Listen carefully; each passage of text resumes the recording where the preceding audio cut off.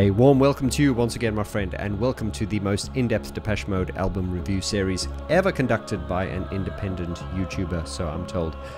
Yes, I started this independent album review series back in 2019, and it's been going for a long time. We're now on Songs of Faith and Devotion, one of my favorite, and this is part 6 with The Mercy in You. So sit back and get ready to geek out. Just when you think we couldn't go deeper, we go deeper and deeper and deeper. In this episode, we're going to analyze the song, looking at the chords, the structure. I'm going to break it down and play to you on the piano.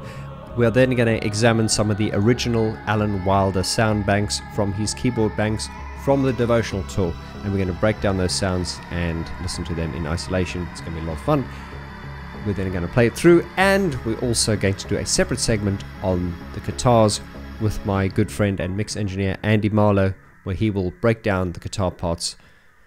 It's going to be a blast.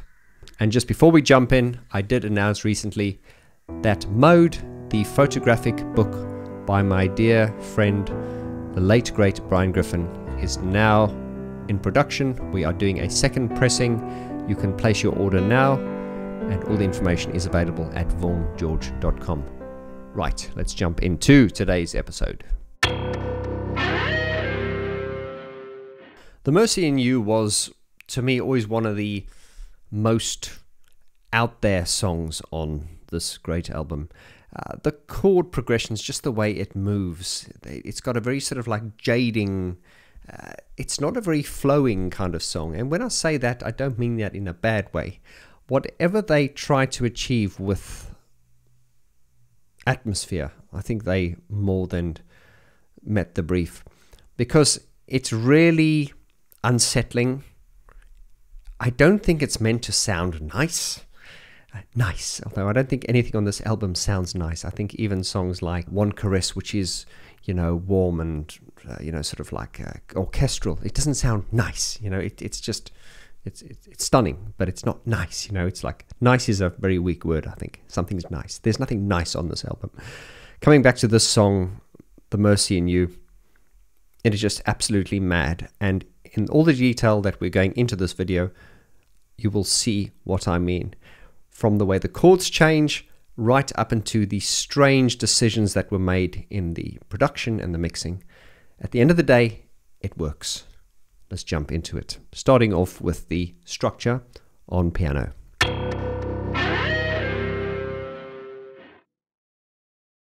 Right, let's analyze the song looking at the chord structure to start off with. Now, this song, like many Depeche Mode songs, many Martin Gore songs, follows a very somewhat bizarre, let's just say unconventional chord structure. I remember hearing it the first time, and I remember it feels like a slap against the head, not in a bad way, but just the way the chords kind of move. Like it's very jarring and jading.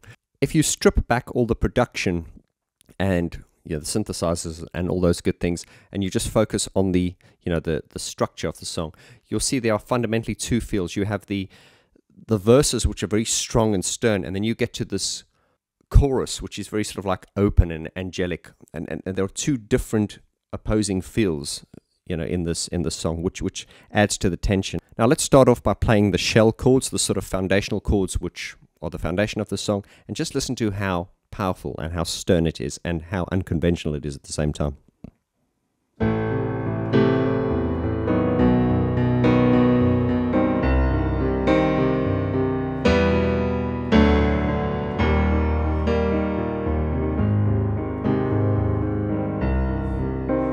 It's just mad the way those chords move. It's so difficult to sort of like conventional like pop music.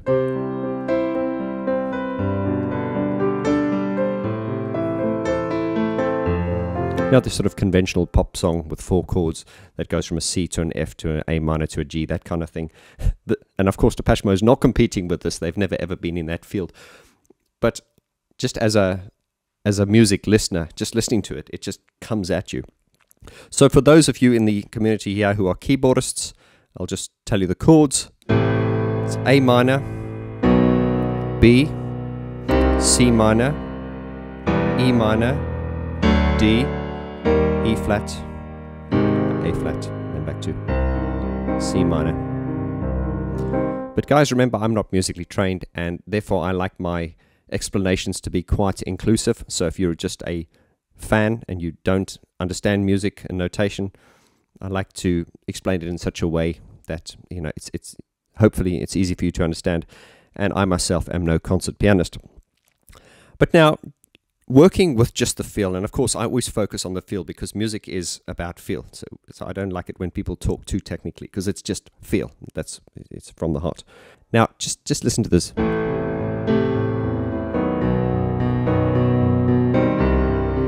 And then the chords all of a sudden start moving faster.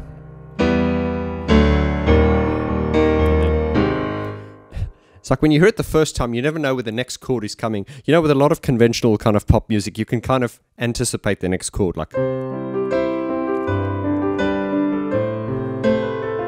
can sort of anticipate. You cannot anticipate this. Listen to that.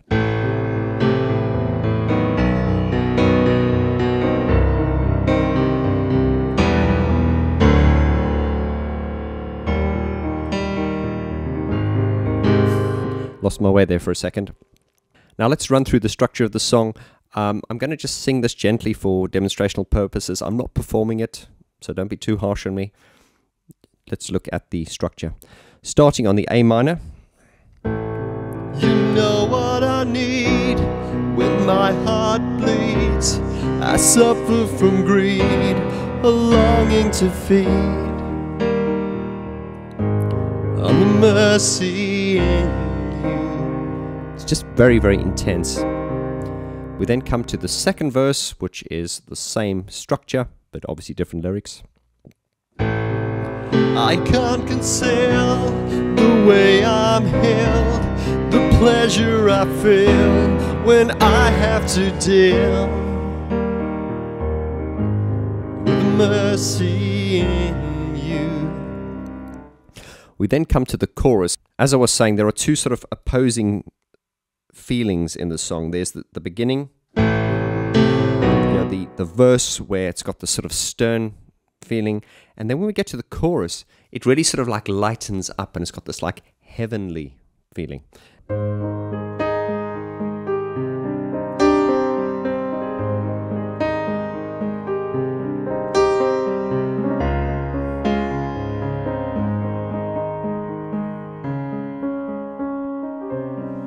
And for context, I would do it all again, lose my way and fall again, just so I can call again on the mercy in you. And in the background, while Dave's singing that, you've got like these angelic angels and choirs. It's very sort of uplifting. I would do it all again, and then lose my way and fall again. Then we get to the C sharp here. Just so I can call again on the mercy in you. Now, let me just play a verse and a chorus, just using the piano, no singing. And I just want you to focus on the feel, how it goes from stern to sort of very light and angelic.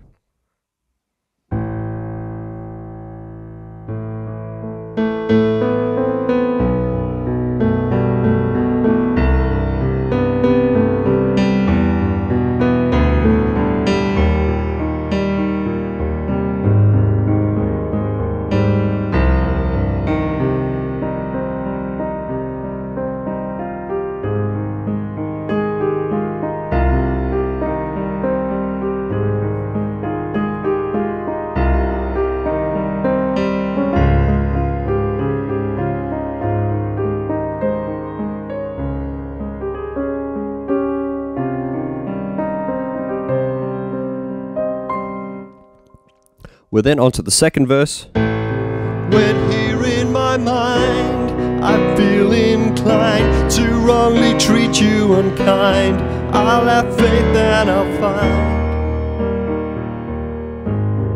the mercy in you. Forgive me if I get the words wrong sometimes. And then that time round, it's just that one verse, and then we're straight into the chorus again.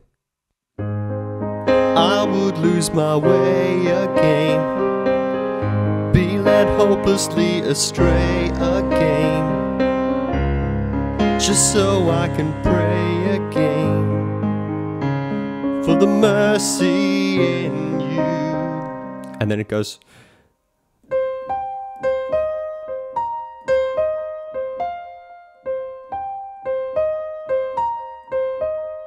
And that's a really mad part. You've got Martin's vocal in the background going,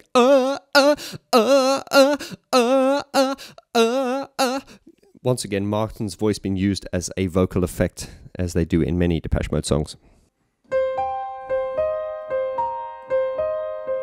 That's very Depeche Mode. Watch this.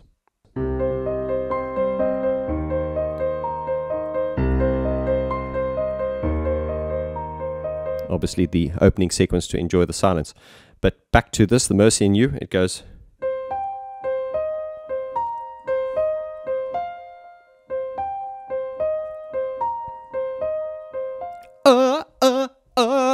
And then it just goes mad, and it comes back straight into the bridge again. When here in my mind I have been blind, emotionally behind, I'll have faith I'll find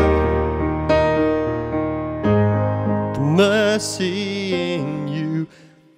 And this is where Martin Gore gives one of the most outstanding vocal performances, I believe, of his recording history.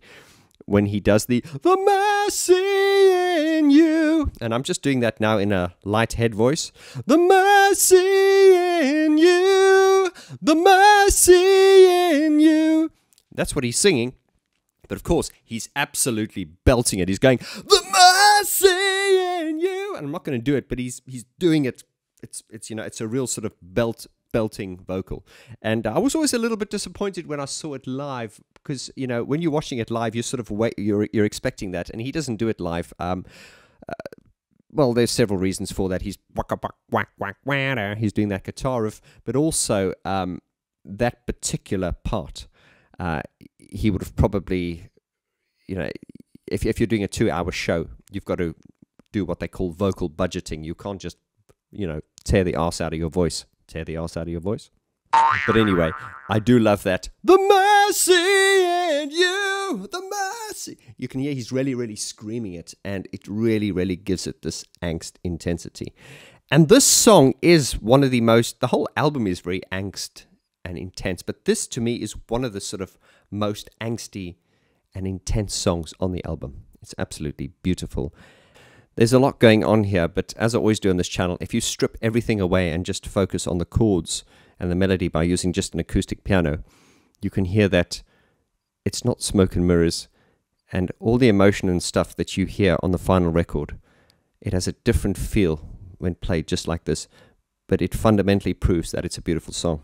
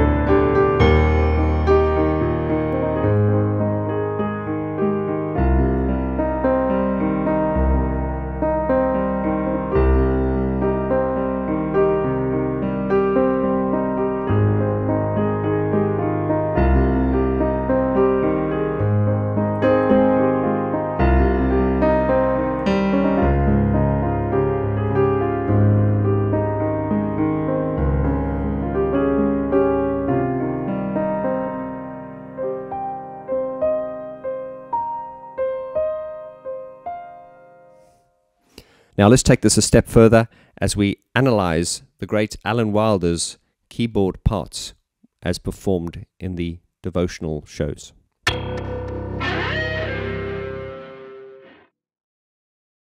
Right, now it becomes really fun and geeky. What I've got here are the original Alan Wilder sounds from his sound bank from the Devotional Tour. Now, many of you Depeche Mode fans will agree with me that the official release we got for Devotional, that Devotional DVD, which is still on YouTube and everywhere, you know the one I'm talking about. We are all very, very familiar and au fait with that performance, and I will be referencing that throughout this video. So, what you're going to hear now are Alan's sounds, and these sounds are now mapped from the bottom to the top of the keyboard. Now, if you're a keyboard player, you will understand what mapping means, but for the sake of those who don't know what it means, mapping is the term which we keyboardists use to describe where the sounds are allocated on the keyboard. What I have here is an 88-note hammer-weighted controller keyboard. Now, the keyboard which Alan used on the Devotional Tour was an Akai MX1000, and that was a 76-note hammer-weighted controller keyboard. Similar to this, but this is an 88 key, so it had less keys, and it would start, so you wouldn't have these keys, it would start over there on the E key. And the reason I'm telling you this is it'll become apparent later on. But now, you know, with normal keyboards and synthesizers, when you change a sound, you'll have a synthesizer sound running across the keyboard, or you might have a piano sound, you know what I mean. But mapping means you have different sounds across the keyboard, or zoning. So you'll have zone 1, 2, 3, 4, and with controller keyboards you typically have 4 zones. But then of course with more complex, you know, setups, you can have a lot more sounds, but we don't want to get beside ourselves. Just understand now that you can have different sounds mapped throughout the keyboard, and that is where we use the term mapping. So I'm going to run through the song now as it's performed live, and then I will just discuss every sort of sound, and we'll get into some of the parts, etc. Now, remember, Devotional, The Mercy in You, Dave Garn on the lead vocals, you had the 2 backing singers at the back there, you had Martin on his guitar, and you had Fletch behind his keyboards, clapping most of the time. And Alan throughout the Devotional Tour was between keyboards and drums, but for this song, The Mercy in You, he was behind his keyboards, and this is what he did. So it starts off with like a boom, boom, boom, boom, boom, boom, boom, like a looping kind of set of bongos, and a real sort of, and then Alan goes, recognize that? That is obviously taken straight from the record.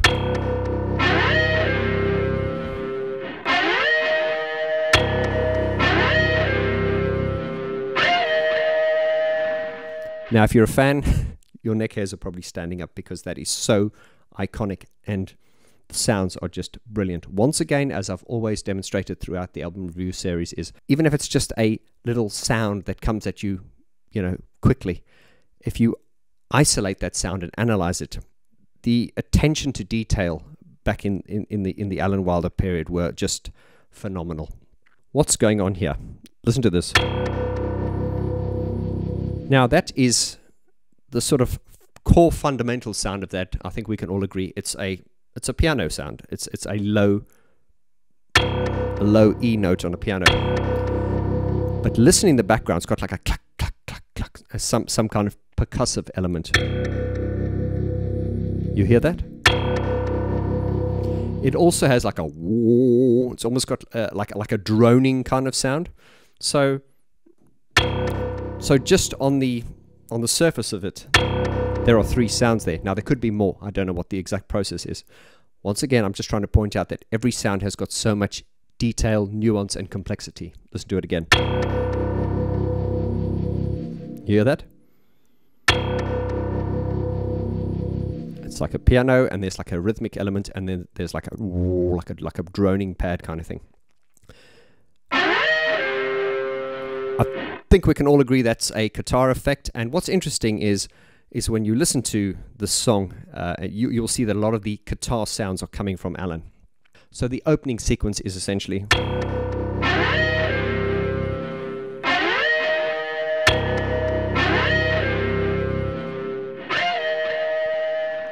so you can see those guitar parts. That's the first part, and then second part, and the third time round we play the first parts again, and then the fourth time.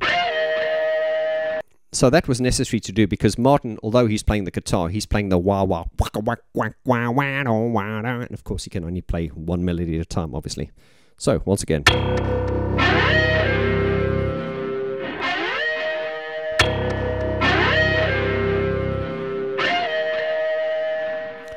Okay, we then come to the opening vocals, and Dave is singing the first verse. Now watch this. You know what I need when my heart bleeds. I suffer from greed, a longing to feed on the mercy in you.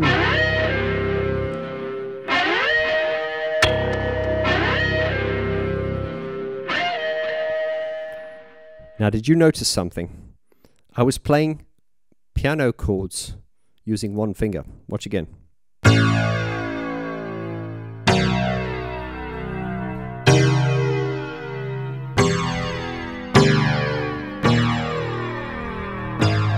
On the mercy in you. Now, when I first got hold of these keyboard banks and I opened this up, I was really shocked to see that Alan's keyboard parts would have a whole chord played on one key, if you know what I mean. Without being disrespectful, I think we all know that Fletch wasn't much of a keyboarder, so a lot of his keyboard parts would be programmed in such a way that they were very easy to play. They were. So sometimes he'd be holding down a key and it would be playing a whole sequence, or there'd be like a whole musical motive holding down one key. But I was fascinated to see that on Alan's keyboard bank here, he's actually got the chords programmed into one key. And then I thought to myself, well, surely Alan can play chords. I mean, you saw in the previous segment of the video, if I could quite easily play those chords, then I'm sure Alan Wilder, who's a far better musician than me, could, without any problems, play those chords. Now, one of the possible reasons for that is if he had, most of this keyboard dedicated to sort of piano sound, like in order to play a chord, he would need a lot more keys, if you know what I mean. So if he was going to map his keyboard to accommodate for the fact that he would be playing piano chords, there'd be a lot less physical notes left for him to do the other stuff. I hope I'm making sense here. But also, there's another thing to that. Alan's got nothing to prove. So the fact that, there's a whole chord, programmed on one key, it's nothing to do with it doesn't mean that he's not able to play it. Of course, we all know Alan is a phenomenal musician. One of the reasons this could be is that these sounds are taken straight from the records. The actual key, the actual chords, the actual sounds are taken from the record and mapped directly onto the keyboard here. And that is important because those fundamental signature sounds are what makes these songs. Now, it's a little bit different to the way Depeche Mode sound these days. I don't want to go into that. But Depeche Mode these days are a lot more of a jamming kind of band. They're a very different band to what they were back in those days. And I don't want to get into that. But just looking how the chords are programmed into the keys here. Interestingly enough, and you saw in the previous segment where I sang this, playing the full chords, it does indeed start on an A. And what he's got here, he's got the A minor chord programmed into this A key. And if we hit the B, there's the B chord, the C minor chord, and then E minor, and then the E flat, and the A flat chord as well. So he's got all those chords programmed into the one key. But also, along with that, comes the fundamental nuance which makes that sound. And these sounds are very integral to the record. So these sounds, as far as I can hear, are taken straight from the record, and they're mapped onto the keys. I hope I'm making sense here. So once again, you know what I need when my heart bleeds. I suffer from greed, a longing to feed on the mercy in you. And then back to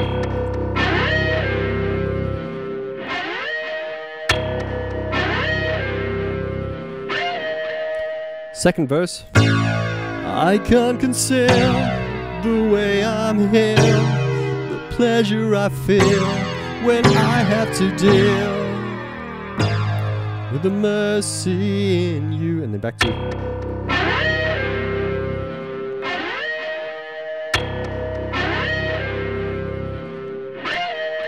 Then we come to that heavenly chorus, and it's as follows. I would do it all again, lose my way and fall again, just so I can call again for the mercy in you. Now, what did I do there? Watch this. This is interesting because once again, he's got a lot of complex parts programmed into single notes. So, on the chorus, notice I hit these two keys together, the F and the F sharp. I would do it all again. So let's break this down. On the F, I would do it all again. but notice I hit this F sharp at the same time. Listen to this. So on this F sharp, it's like a piano, like a piano trill. And then at the bottom here, it's kind of like a, I like to call it like a heavenly demonic choir, because it's choirly, and but it also sounds quite demonic, but it's light and dark at the same time. You know what I mean? So you've got,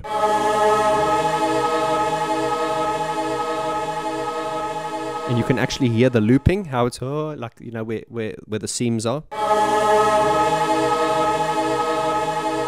But of course, you never actually hear the loop or the seams, is because the sounds are programmed in such a way that you would never hold it down long enough, so you would never hear the seams. I hope that makes sense. So once again, from the beginning. So we have that and the piano. So he hits those together. I would do it all again,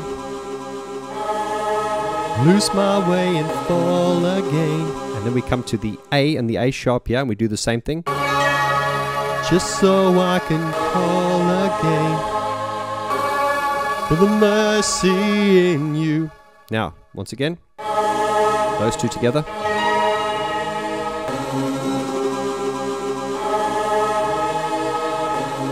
And then these two together.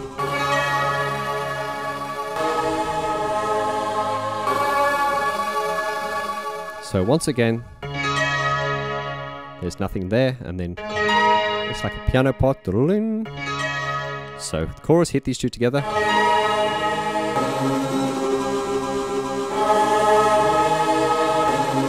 And these two.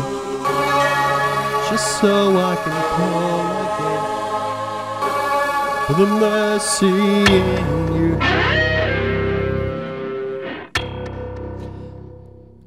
We then come to the second verse.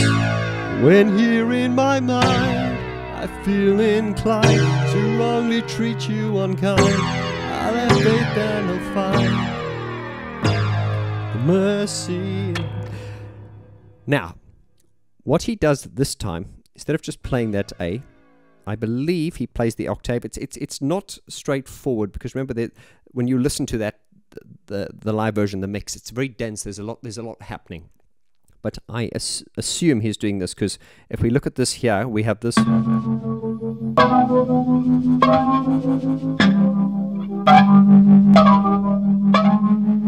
So to me, it sounds like he's playing the piano part, but he's also bringing in the octave, whereby bringing in these additional parts, which are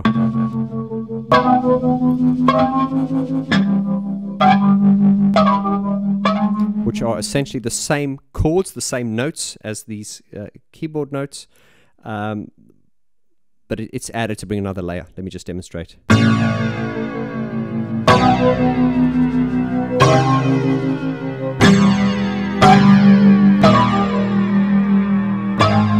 The mercy.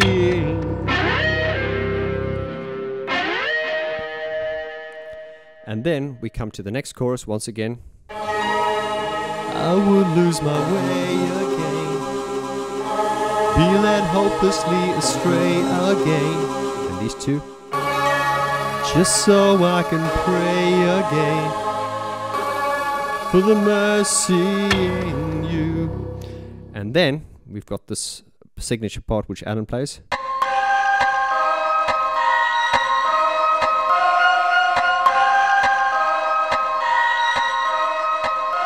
And then the whole song just becomes really sort of like demonic.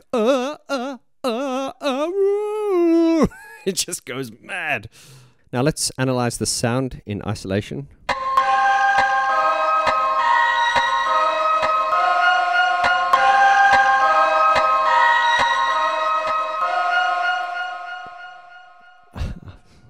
God knows how they've done it. There's a lot of detuning on there. You can hear the looping, but there's also like a pluck, but more like a percussive kind of sound. Listen, and, with delay.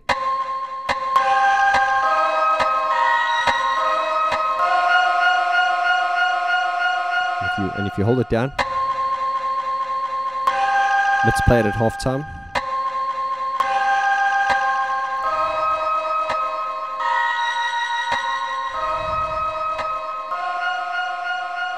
Now you see, if I play it that slowly, you can hear the looping, you know, where the seams are joined. But of course, you don't hear the loops, and you don't hear the seams because it's programmed in such a way that, because of the tempo, you would never play it that slowly, if that makes sense. I mean, it's really haunting, very, very haunting. Almost, I don't want to say demonic, but it's got like a really everything about this record is very unsettling. And once again, it's the cumulative effect of all the attention to details on these individual sounds, which, you know, contribute to this amazing record.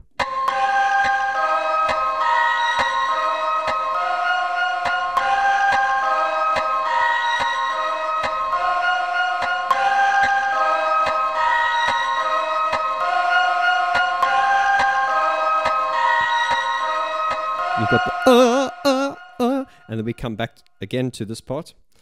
Now we have the last verse, which sort of like builds into the grand finale. And for this time round, he's doing the same things. I'm going to play the left hand first, and then I'll play the right hand afterwards. When here in my mind, I have been blind, emotionally behind. I left and I find mercy in you. Now, once again, on the record, Martin does that. The mercy in you. He really gives one of his most outstanding vocals of all times. Of course, live he doesn't do that, and I was a little bit disappointed when I watched it live many years ago, thinking, oh, he doesn't do that dramatic vocal. But believe me, I don't think he'd have a voice left after that, because if you listen to him, the way he sings that, the mercy in you, the way he sings that on the record, you know, he's screaming. I mean, if he did that live, he'd tear the arse out of his voice. That's not a technical term, by the way. So, once again, on that part, Alan plays that with the left hand, but he's also doing this with the right hand now. He brings in this counter melody, which is as follows, starting on the F here.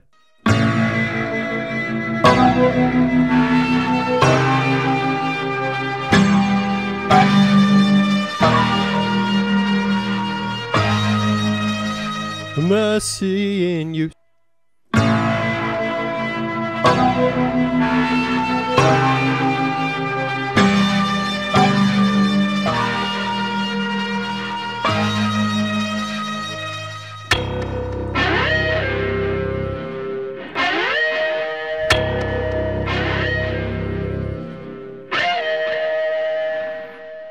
It's all there.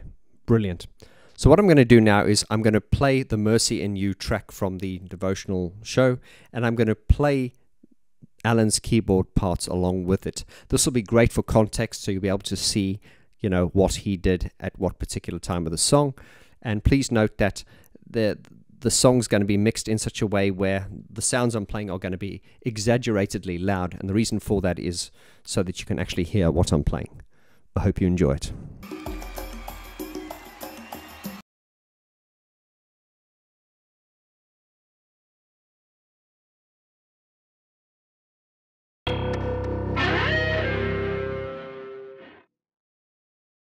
Andy, how you doing? Good, thank you very much. Mercy in You. Yes. You're learning a lot more Depeche Mode in a very short time. 3 in the last day and a bit. I must say it's pretty good. So yeah, it's been good fun. This song I found slightly harder as it's slightly less usual. It doesn't flow in the same way as Walking in Your Shoes does. Yeah. So and it sounds like things have been sampled probably and played back in.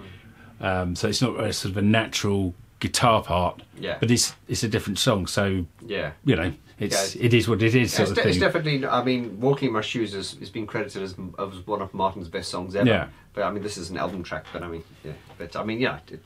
But the parts are really cool. But it doesn't flow in a way that I personally would find easy to do live. I also understand that as well. It's also, if you look at kind of like the structure in a way, it's got like a lot of like chromatics in the way the chords don't sort like with. I mean, this is not. It's uncompromising in its own way. Yeah, it's like "Walking My Shoes," dum dum. It kind of like drifts. This thing kind of goes, "Why I have to deal," which is a different feel. Yeah, but part of it was the intent of doing that. Maybe it's, some songs you want people to feel uncomfortable or what was that? Yeah. Really? That's close, that one. I think that's exactly what I'm going for. Let's look at the opening part. I'm going to actually give you a reference sample.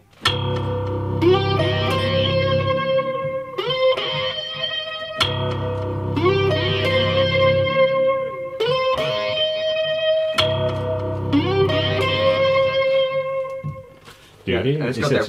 Yeah. So that does it, I think, 4 times like that, and then the sort of wire guitar, which we'll come to in a minute, comes in, and that just repeats. And each time there's that part, it's nearly the same, except one time it's going into the choruses. Yeah. So the notes are G, D sharp, and C, but with a slide.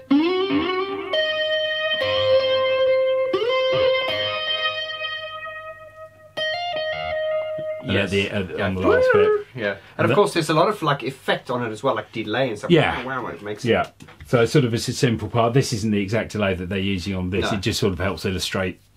Yeah, it gives it some movement. It's not quite the same as.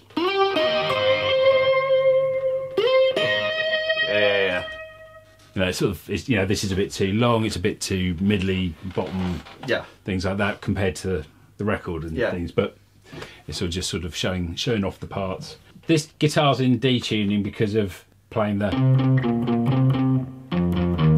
Oh yeah. It has to be D tuned, so it's to a D. Okay. So to play a power chord, a bar chord, it's just the bottom 3. So I'll just quickly sing the chorus, but before I do, just play it with and shout out the chords. So it starts off in an A, B, C, D sharp, D flat. It's a really strange progression, isn't it? Yes. The way it's really like it really. Yeah. I like to call it agorism on my channel because Martin Gore uses these strange progressions. Anyway, okay, so those are the notes. Let's just sing it and see how it goes. 1, 2, 3, 4. You know what I need when my heart bleeds. I suffer from greed, a longing to feed on the mercy in you, etc. On the later bits of that, it's an A. I can't conceal the way I'm here, the pleasure I feel when I have to deal. Oh right, yeah. Well, the mercy. So it's missing every other chords, and they just stop. They just stop. Yeah. There's just sort of a hole. Yeah, because you'd think if it starts off with the first way, where it's a chord played every time, and then when it gets to that second part, they just miss. Yeah. So the keyboards sort of have become more prominent there. Just for that moment. Well, but I mean, they don't actually get louder, but it's just the guitar isn't taking up some space. I think we can blame Alan Wilder for that because he was just like really into the innovation and doing those types of things. Yeah. So we give him. So I mean, it's dark and shade, and it's sort of it's not conventional to it's more conventional to. But rather than you know what I mean. With my heart bleeds.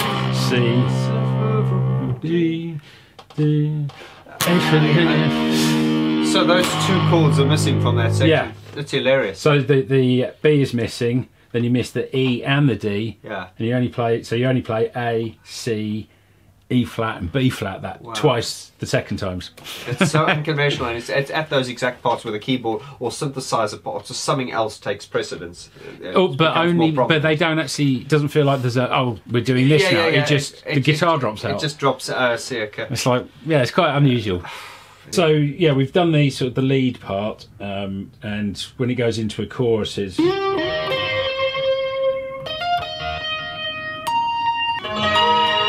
I would lose my way. Nothing for a bit. Again, be led hopelessly astray again, just so I can pray again for the mercy. And that's it for guitars. Yeah, in that section. Because you've got That's top. I think it's because it makes way for all that sound. Yeah. So that's a B flat. And then I was just bending and ramping in the volume. I see. And then it's G sharp, D sharp, and that's it for that section. Okay, and then let's say that you've got that main sort of rhythmic section. Yeah.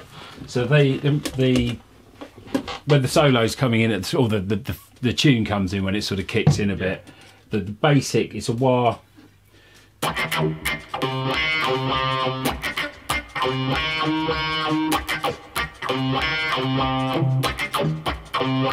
Is the basic sort of pattern. It develops each time it happens. Sometimes it only happens like once round, sometimes it's twice, then there's longer sections.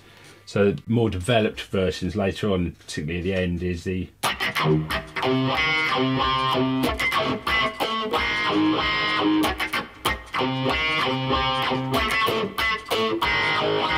so it's C, D, C, C and an A,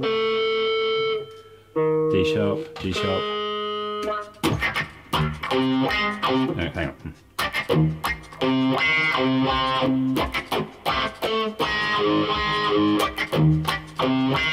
It's something along those lines. This is not sort of exact, but this is because it's made up of different parts. Of course. But that's sort of the rhythm. And seeing him doing stuff live on videos and things, it's sort of it's around here. It's that sort of chopping, and just with the foot, it's just rocking it in. Yeah. So it goes to the brightest open on the 1, 2, 3, 4. So it's just an even. Right. Yeah, and So that keeps going, and it.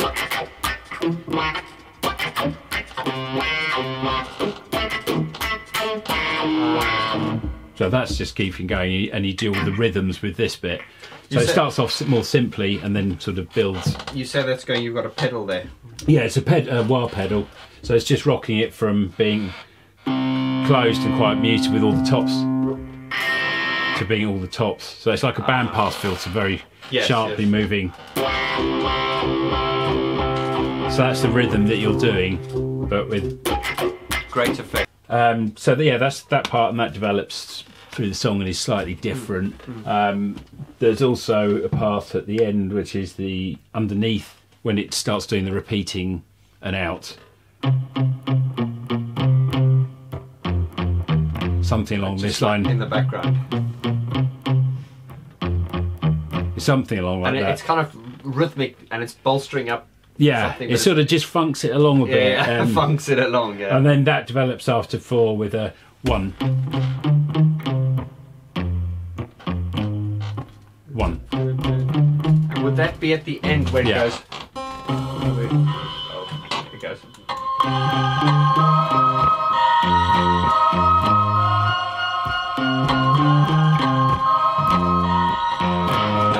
Oh, I see. Yeah, you don't consciously hear that, but it's in the background.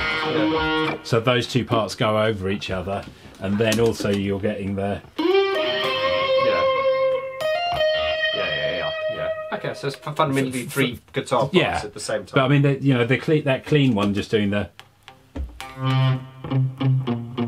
That's not the exact rhythm. Yeah. It's a lot of parts to learn in a day and a bit. So I'm forgetting them slightly. But yeah, so that's just adding a little rhythm and beefing up the bass slightly as well on certain notes. Sure. But yeah, it just gives it a real groove. Because when I recorded it to check how I'm getting along with the parts, I record it in against the song. Yeah. And that's another good way of hearing the differences, or if you're getting it right or wrong. You know, if it's glaringly they're playing something different, it's like you got to go and listen again. But if you take the track out and you can hear the bounce of with a it's really funky. Really funky. And it's sort of dirty, and you know, wires give it that sort of quite growly. So those are all the main parts. Main parts. I say, funny enough, on the chorus, nothing really sort of happening except just for those. Just a few little notes here and there, but you know, it sort of gives it that space. Anyway. So those are all the parts for the song. Are you ready to do a run through? Yes. Let's. I have to stand for this because I can't operate the wah pedal as well. Okay. Well, we'll let you get strapped up and we'll jump into that.